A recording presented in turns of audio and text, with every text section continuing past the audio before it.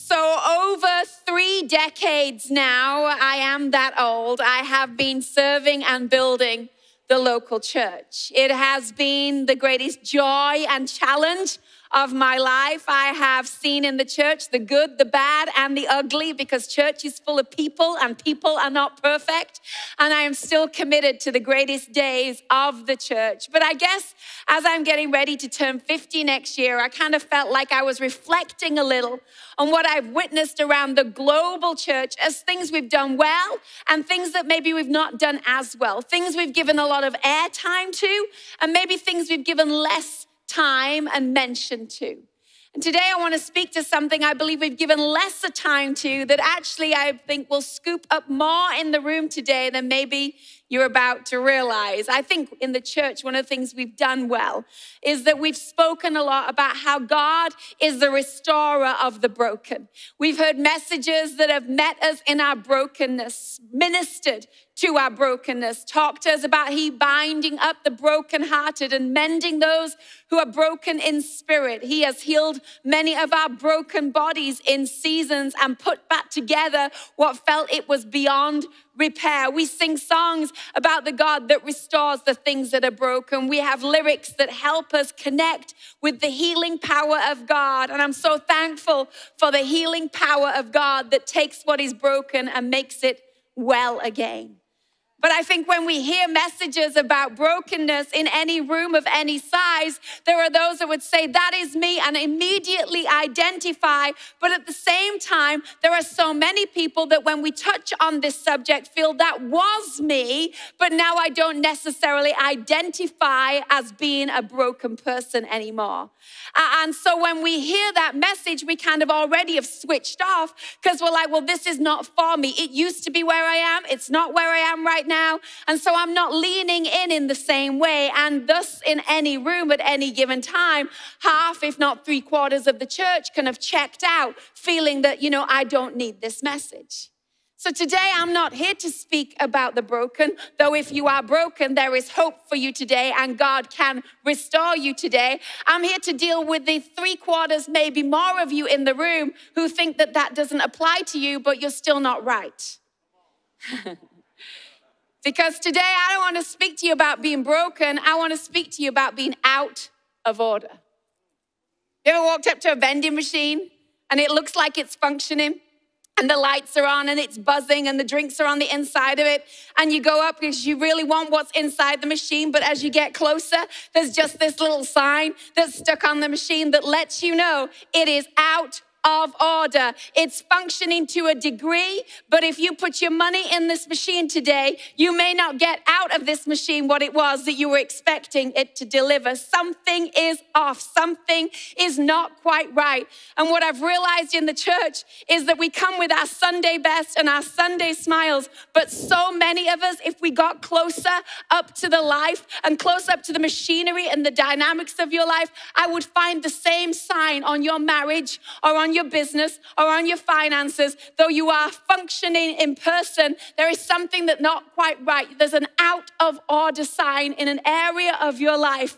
And today I want every single person that feels out of order to realize you can get back in order, that there is an alignment for your life that will change actually the whole trajectory of your life. For many of you are functioning, but you are not flourishing. Many of you are on, but something is a little off. Many of you are surviving, but you certainly are not thriving. And God wants you to get your out of order back in order. Let me illustrate for you today in order for you to get this picture in your head. If this was your life, your ministry, your finances, your family, your commitments, every day you put your life on and you go about doing life in the area where you live and work and all that is attached to that. So we put our life on Monday, we put our life on Tuesday, but this is how some of you put your life on.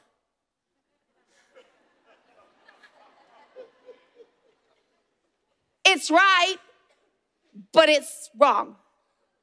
It's on, but it's off. I've put my life on, but something is out of order. And this picture is describing for so many of you today what's going on in your marriage, in your parenting, in your career. It's on, but it's off, and you've not had language for it because you don't fully feel it's broken, but you also don't fully feel that it's flowing in the way it needs to flow. And let me tell you something, so many Christians live their entire life this way. And this is not the best that God has for your life. But in order to get back in alignment, in order to get back in order, we have to be brave enough to admit that there are things out of order. And we can't get it back in order until we take out of the top button what shouldn't have been placed there and start getting the right thing at the top. Because once the top is right, everything else will find its place. And so today, I don't have 5 top tips for you to live your life effectively. Sorry if that's the message you were hoping for, because I don't live your life. I don't have your responsibilities. I don't do the job that you do. And I've realized giving people points of how to do their life better only makes them more confused sometimes, because points are not going to help you, but principles will.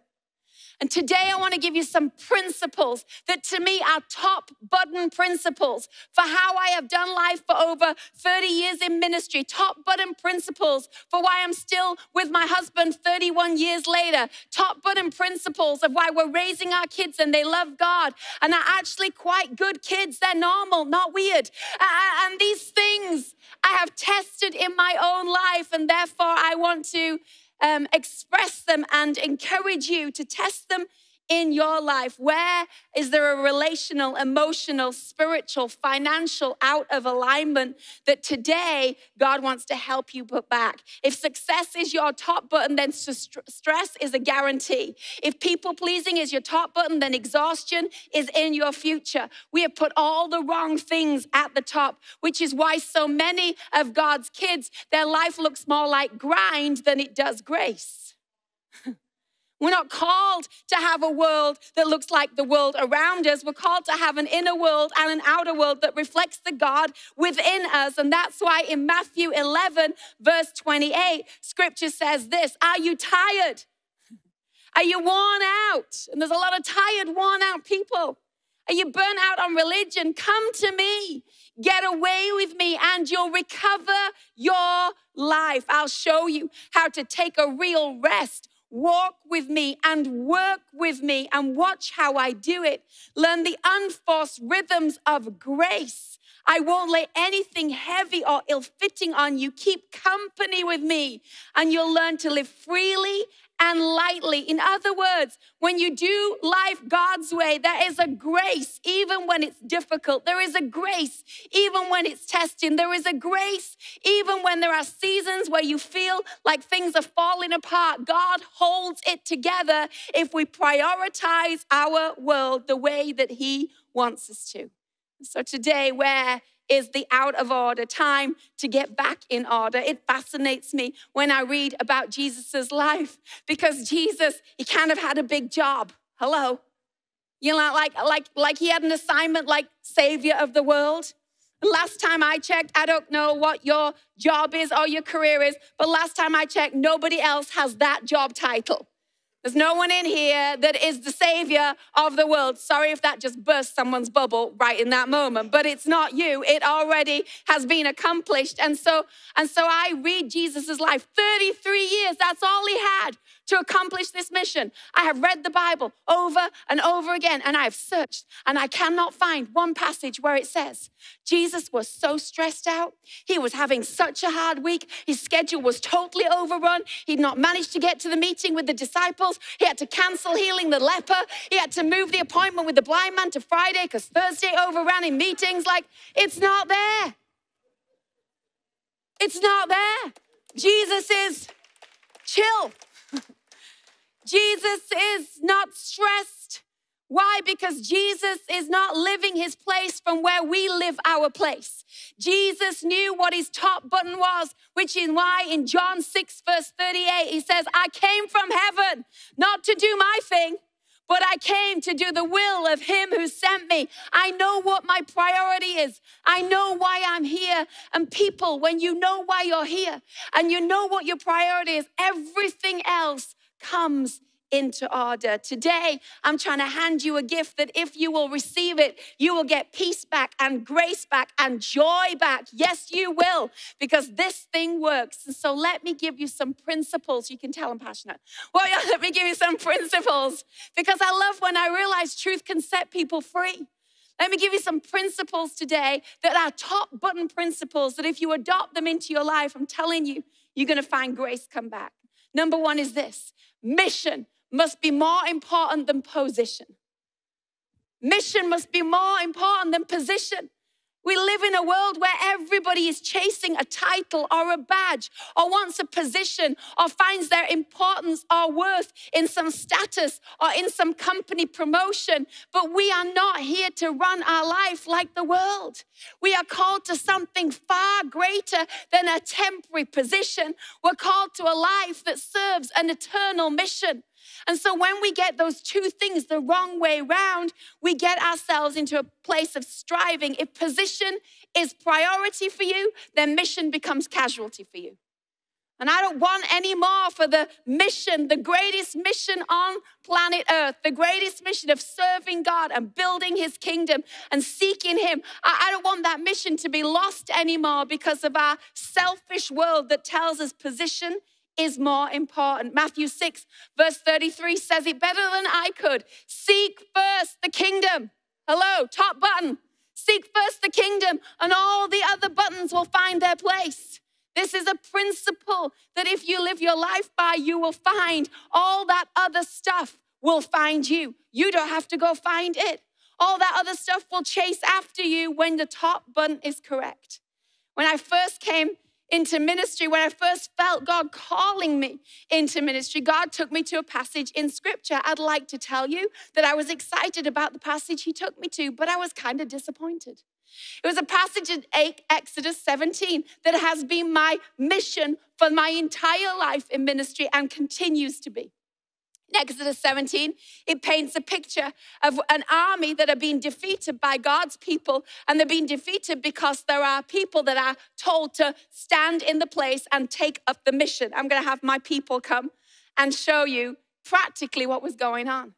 So the story goes that there is Joshua on the front line. Joshua is fighting and he's defeating the Amalekites, and he's in the shiny suit and he's on the front line. So when God showed me this story, I'm like, I get it, God. I'm called to be a Joshua. Here I am, Lord. Send me. I will be Joshua on the front line for you, Jesus. I think that sounds exciting. I think that sounds like, it could be a cool thing to do. And I felt God say, be quiet. You're not Joshua. I was like, okay, God. I will be quiet. Okay, God, I get it. I'm not Joshua because there's another person in this story, and that is Holy Moses. And so I must be Moses, Lord. It says that Moses was on the hillside while Joshua was on the front line. And actually Moses, his arms were uplifted, and while his arms and the staff were in the air, they were actually winning. But actually, if his arms began to be lowered, the entire battle was losing. So actually, it was nothing to do with Joshua, why they were winning. It was all to do with the position of Moses' arms. So I said, oh God, I get it. I'm Moses. That's what you're asking me to do. Uphold the people, help the people, be the person on the hill. I can be that hero. And I felt God saying, no, I didn't ask you to be Moses either. It's like, but God, there's only two people left in the story. And basically their job is to be a glorified armpit holder. And this is pre-deodorant. And this is a hot day. And this is not a nice spot to be in. And I'm pretty sure there was a flapping robe going on right about here. And you're downwind of some unpleasant aromas. And I'm like, Lord, you're not telling me that my call in life is to be Aaron and Hur. And I felt God say, not only am I telling you, I need you to go tell others it's their job to be Aaron and Hur. Because Aaron and Hur had to be so mission-minded that they didn't care about their position, because they realized if we walk away from what it is that our part is to play, the whole thing is over. And can I tell you, we live in a time where there's an entire generation who do not like this position, who do not want this position. So we go off looking for another position. And when we do, the entire mission is lost. He said, while his arms were lifted, then the victory was ensured. But when his arms were lowered, if they didn't hold them, the whole battle was over. And here's what the enemy wants to do. He wants to get all of us to get so position-minded, we start drifting from the mission. We start chasing the career and chasing the job. And while we are, the mission of your family, the mission of your marriage, the mission of the kingdom is not anymore top button. It's this over here. And while you are chasing this over here, all of this here begins to be lost. That's why there's so many people that on their deathbed, their biggest regret is, man, I wished I'd never given all my time to that. I wish I'd never chased that. What they're saying, I put the top button in the wrong place. I lost sight of the mission, of the call of my life. I lost sight of the bigger picture. And so when I was 15 and God showed me this picture, I was like, I get it, God. I'm just going to find people who you need me to lift their arm for, and I'm going to gladly do it because I realized that's a better position than I could ever have, which is why David said, I'd rather be a doorkeeper in the house of the Lord, which is a lowly position, but I'd rather do it because I'm in an environment that is mission focused than being in the tents of the wicked having the best day. He's saying, no, this is a priority for my life. Thank you, guys. This is a priority for my life, which is why in Matthew 20, verse 20, when the disciples' mom, the pushy mom, I'm sure there's none in this room today, but the pushy mom's like says to Jesus, hey, Jesus, my boys, I want them to have the best position. I want them to have like the best seats in the house, the one on the left and the one on the right. Could you give that to my boys? And Jesus is like, you don't even know what you're asking for. You're asking for something that you don't even understand the price tag attached to. When did it become about position? When did it come about status? When did it come about what flatters most instead of what matters most? The enemy loves to stroke our flesh and feed the part of us that drifts us away from the thing that actually is what keeps us in order. Rather be a doorkeeper in the house of the Lord. I'd rather lay down my agenda and pick up his cause. That is what Christ modeled to every single one of us.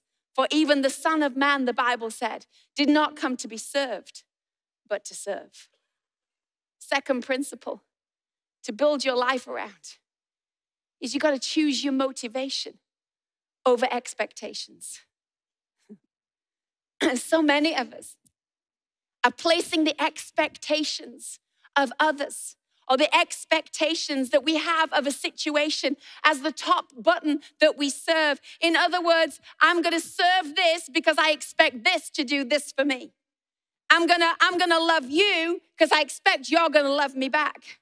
I'm gonna have you for Thanksgiving because I think next year you'll have me for Thanksgiving.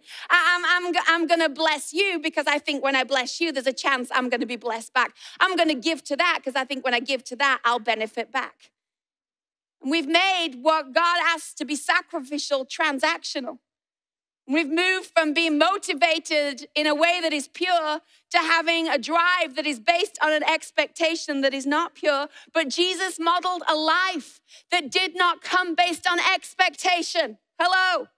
He healed those who said nothing of thanks in return. I know we read about 10 lepers and one said thank you, but you do realize Jesus would have healed all 10, whether any said thank you or not.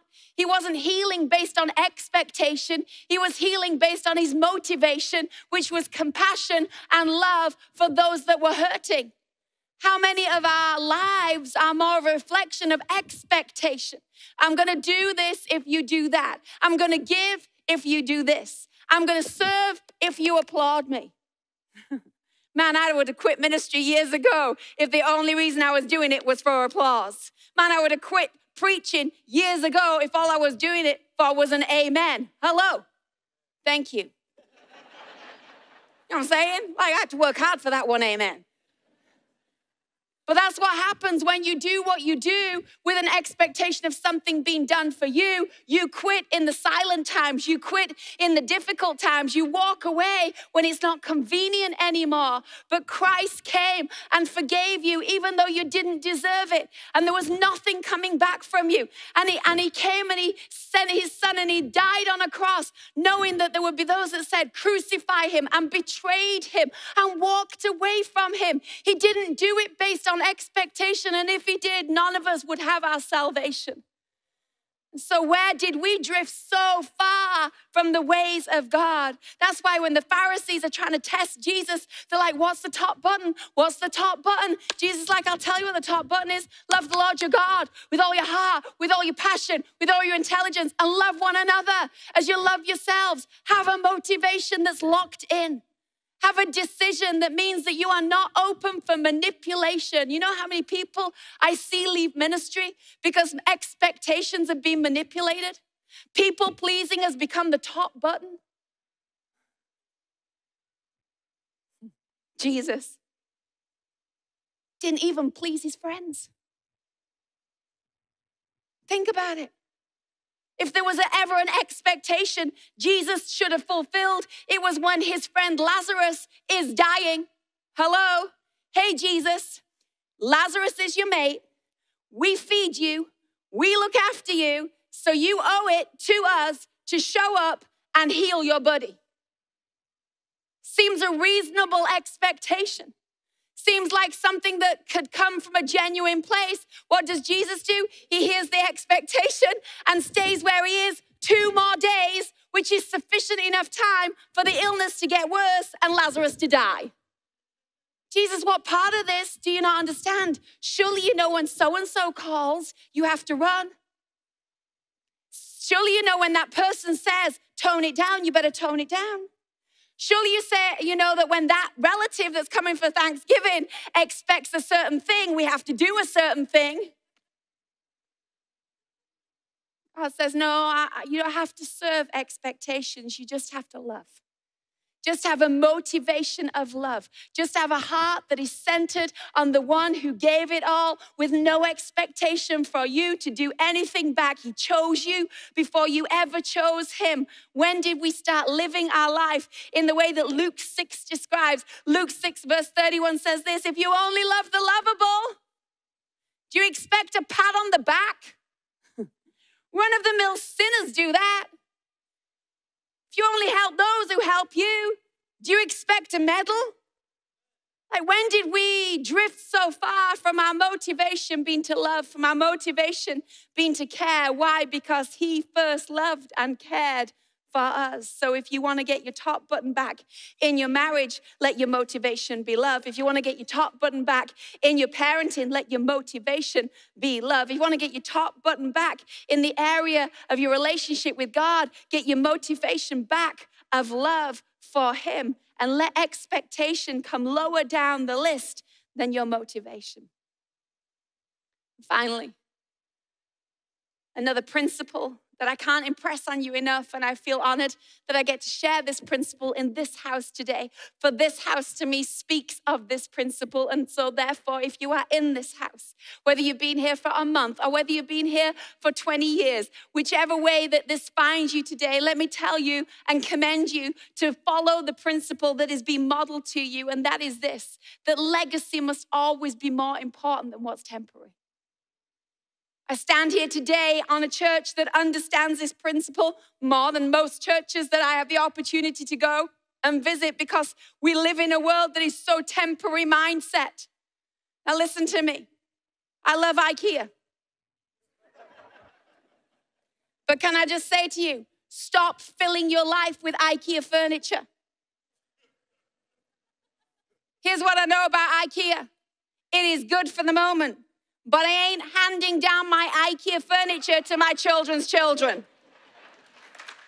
It won't be here. It's not gonna last that long. I'm going to IKEA to get something to get me by. I'm going to get the extra chairs for Thanksgiving guests. I'm going to get the furniture for the temporary season of the nursery baby. I'm going to get something that gets me through the first years of my marriage life. And then I'm going to invest in a piece that can be handed down to generation. And that's going to cost me more. And it's going to take longer to find, but it's going to have a legacy beyond my own life. When did we put the top button as temporary?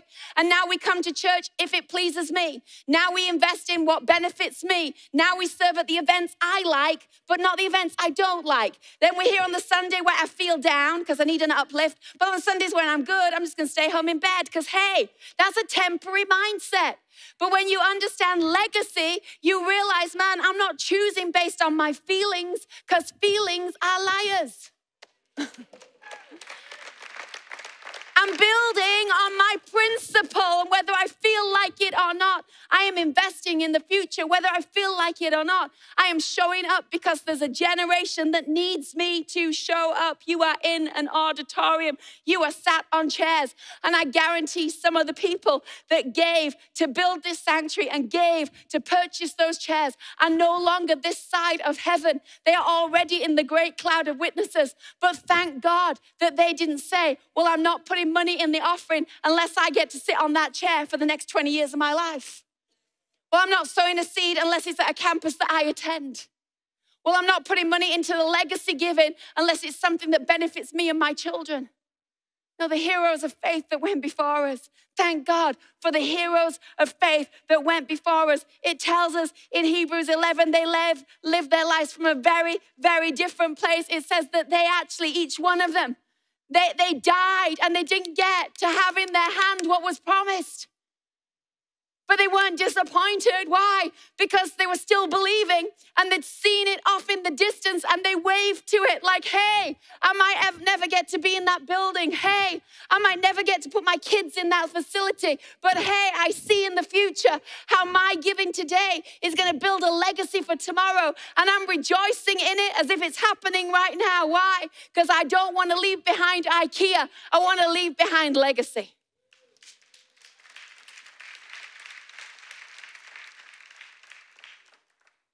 We are called to be today's heroes of the faith. But we've made hero something that the Bible never made hero. We've made hero a shiny microphone. We've made hero a best-selling album. We've made hero somebody that has a mask and a cape and superpowers. But actually a real hero is someone that sees a life beyond their own life. A real hero is someone who says, I am born for such a time as this, to use my voice, to use my hands, to use my heart, to leave something that is a legacy for the future. We get to be heroes today, every single one of us. And I believe that God forensically, divinely orchestrated that I would be here today when maybe you would have rather had a message about turkeys and Thanksgiving.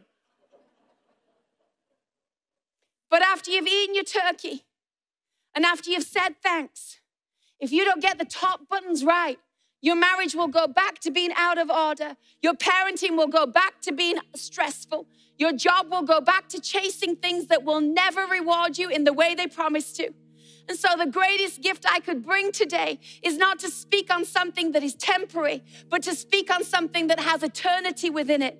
That this is a house, that Seacoast, you are a church, where God says, for such a time as this. The whole leadership of this house are modeling what this looks like. They're saying, hey, we're not going to get out of order by chasing position. We're going to make sure the top button is mission. Hey, we're not going to build a house that's based on expectation. We're going to build a house that is motivated by love.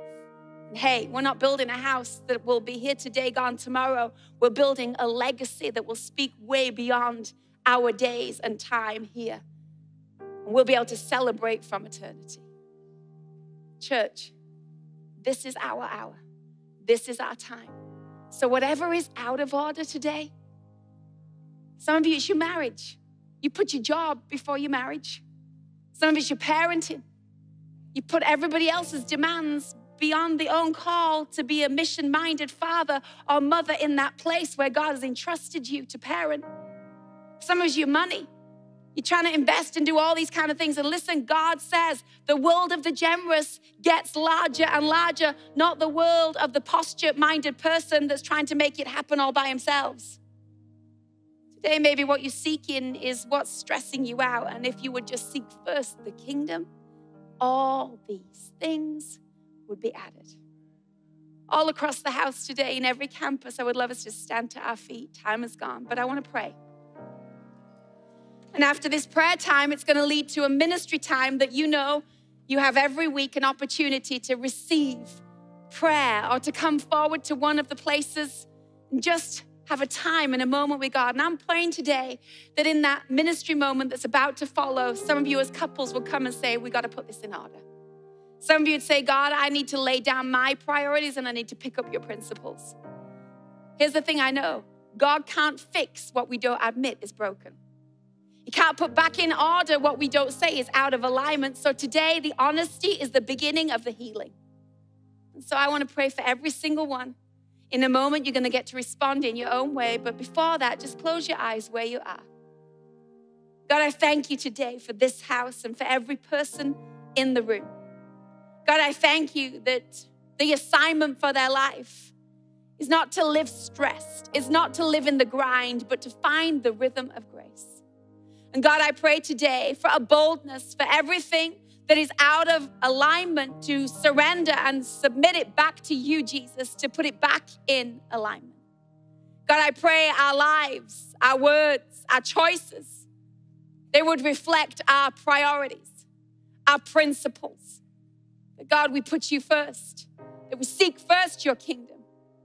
That God, we don't chase what the world chases, but we say we'd rather be a doorkeeper. We are mission-minded. We are legacy-minded. We are motivated by love for you and love for others. All across the house today, as eyes are closed, there's one more thing I want to ask. Maybe today, the reason why you are out of order is because the top button called surrender, called salvation, is not attached. That you're in church and you're around church, or you might even be visiting for Thanksgiving holiday. Someone brought you today, and today I'm here to let you know that you can get your life back in order, but God has to be number one, not you. And the way we do that is we just surrender. We say, God, I make you first. I put you first. Maybe you've drifted from God. Maybe you're backslidden today, and today there's an opportunity to put that right. So right now in this moment, if you would say, Charlotte, that's me today. I want to start off today to this week with putting that button right. I want to come back to God. I want to give my life to God. If that's you, just stick your hand in the air whilst everyone else's heads are bowed and eyes are closed. You're just saying, that's me today, because I want to pray for you today. Your honesty in this moment is the beginning of that right alignment, that first top button being put right. You can lower your hand and just place it on your heart for all those that just responded. Thank you. I'm going to ask everyone to repeat this prayer after me to help you seal this decision in your life. So church, after me, let's all say these words. Dear God, today I choose to put you first.